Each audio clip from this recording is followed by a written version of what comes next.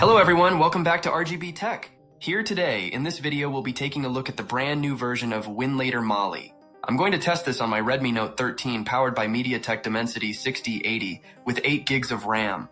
And this version of Winlator is only designed for Mali GPU devices or any universal devices based on VirGL. If you are using MediaTek, Exynos, Unisoc devices, there is no Turnip or DXVK in this version. You can only play games which are based on DirectX 9 or even lower. I told number of times in my previous videos, right? You can normally run Windows x86-64 applications as usual. Alright, now go to releases. So currently it's the latest version. They added stable versions of Mesa VirGL, and both Wine D3D 411 and 412. They added some game presets. They mentioned here they added 2 versions of files, one with Antutu and Geekbench. Here choose Antutu version, because it's common for most of devices. So download and install the package. Enable permission. It starts to install files. Now head over to settings. It's same as usual with Wine 9.2. Set box 86 and 64 versions to default. Also set both presets to performance. Now save settings. Tap on add icon to create container. Set resolution to 800 into 600 or lower. It's recommended.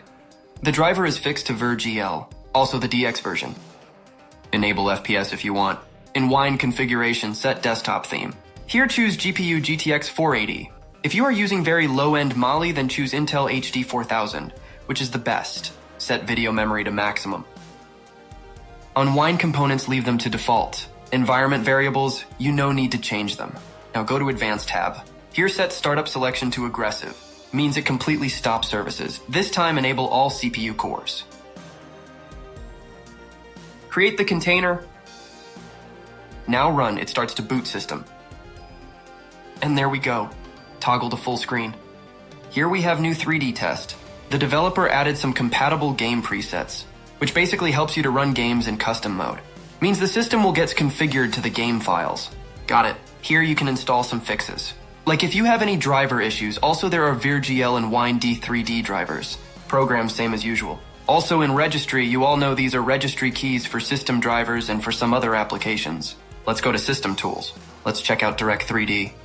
As you can see, it's hitting more than 140 frames. Now go to Wine configuration. Set version to Windows 7. Apply and OK. Now first let's check out this 3D GPU caps test. As you can see here, it shows our GPU name is Wine adapter. It sounds more like the old Intel GMA basic adapter if you remember. And the OpenGL version is 2.1. Yeah, it's right. No CUDA support. Like what do we expect from a Mali device? These are the extensions that are installed. No CUDA, no CL. Sounds more like my old dumb PC. Just kidding. And here there are some 3D demos. Don't expect more? It doesn't support GL4. Let's try with version 3. Not even, holy shit. Alright, as mentioned, it's decent on GL2. So, means it can support DirectX 9 or lower titles. Same for other GL2 versions. The GTA 5 uses more like GL3. I don't exactly know because they use their own graphics rage engine.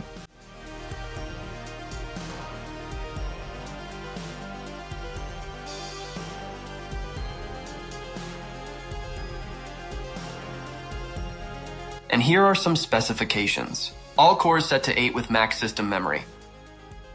It's time to test some titles. The game presets will be used like choose the preset before you start the game.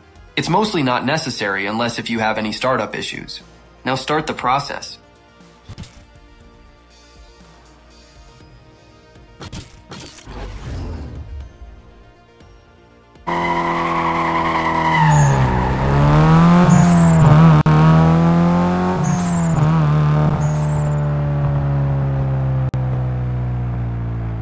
Let's jump to another game. It's a bit more intensive for a DirectX 9.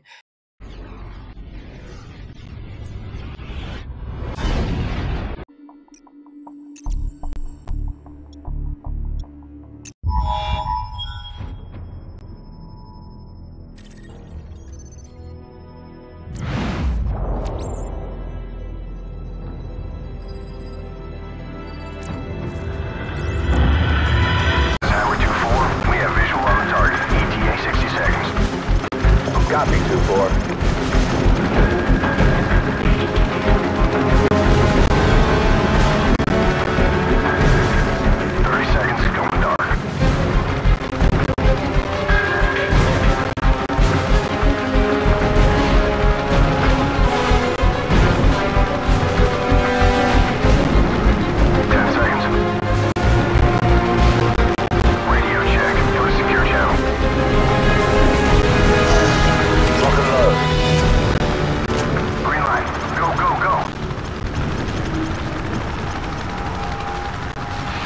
The frames are actually breathing. Weapons free.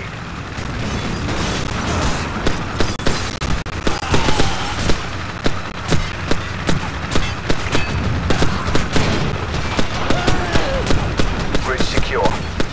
Hold your fire. Guys, stay in the bird till we secure the deck. Over. Roger that.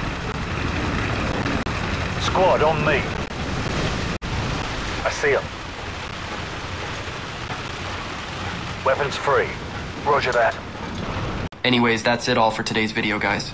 Hope you liked, also subscribed for more. Thank you, guys. And I'll see you in the next one. Peace out.